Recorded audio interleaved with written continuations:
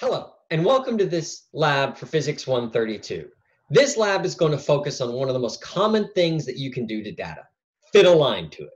You've probably done some linear fitting before in other courses like statistics or chemistry lab or biology lab. In this lab, however, we want to go beyond what you have probably already been exposed to and incorporate our ideas of uncertainty and its propagation, which we have already explored, into both our fitting and into interpreting the results of our fitting. Linear fits to data are extensively important in developing models. A model is a way to simplify the exceptionally complex world into a version that we humans with our tiny monkey brains can fully comprehend. They require thinking about which quantities are important and which are not, and how those quantities are related to one another. In medicine, for example, the functioning of how the heart moves through the body can be most simply captured based upon blood pressure and heart rate. We can generally safely ignore the properties of the individual cells and how the blood interacts with the bone marrow and stuff like that.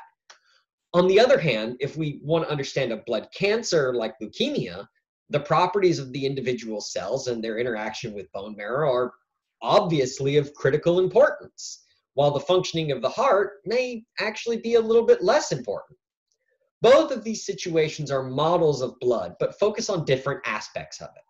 One model focuses on the system as a whole while ignoring the microscopic parts, while the other focuses on the microscopic parts and mostly ignores the macroscopic whole.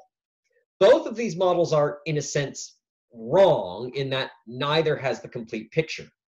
Each, however, is useful in its own domain, and if needed, a better, more complex model could be built that incorporates both aspects of blood.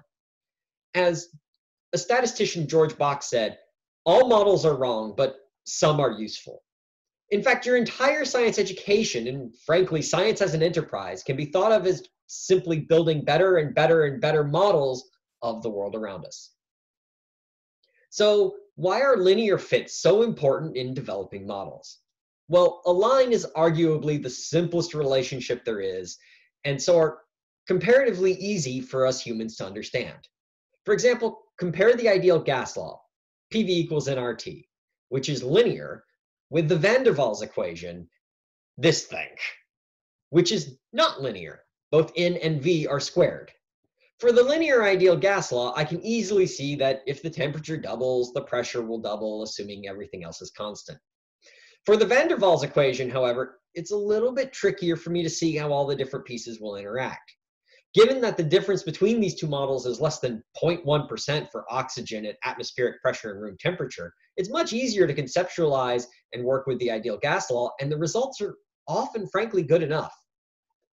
As another example, consider the paper, What Determines the Metabolic Cost of Human Running Across a Wide Range of Velocities, from the Journal of Experimental Biology, which we'll refer to throughout this lab. The entire goal of this 2018 paper is to develop a better model to predict the amount of energy a human will use while running. The previous model by Cram and Taylor in 1990 was a linear relationship.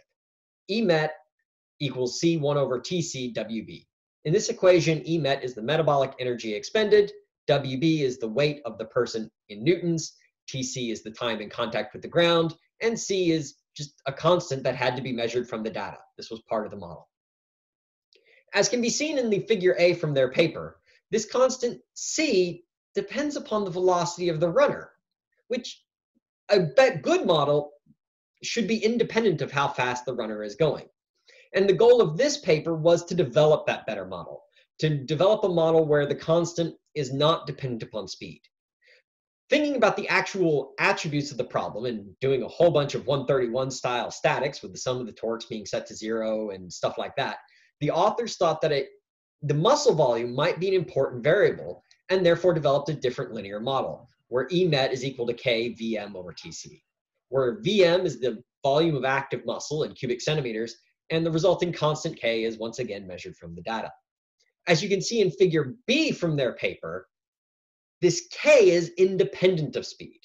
The authors therefore argue that this model is better because it explains more information because speed is no longer a factor in their model.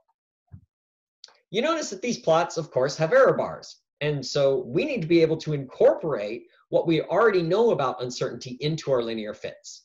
That's the goal of this lab. Along the way, we'll think about what makes a good versus a bad graph.